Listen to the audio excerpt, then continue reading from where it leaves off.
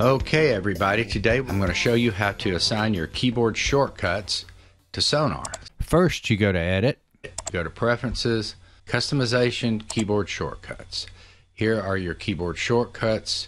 On the right you have the function, on the left you have the key. Up here you can assign either MIDI to come from your keyboard or you can come from your computer keyboard. So let's say we want zoom as the function. I've got zoom in horizontal and zoom out horizontal already assigned, and you can see I've got up assigned to zoom in all tracks vertical. If I want to change that, I can scoot it up to whatever. This one just happens to be above it.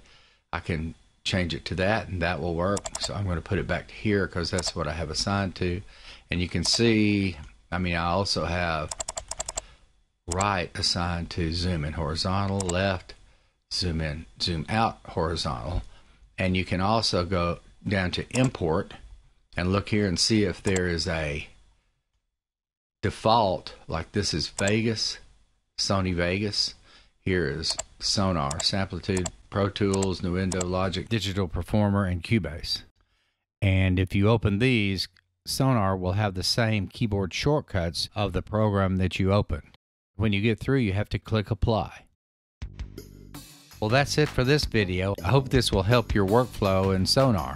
For more videos like this, be sure to go to cakewalktips.com, and I'll see you on the next video.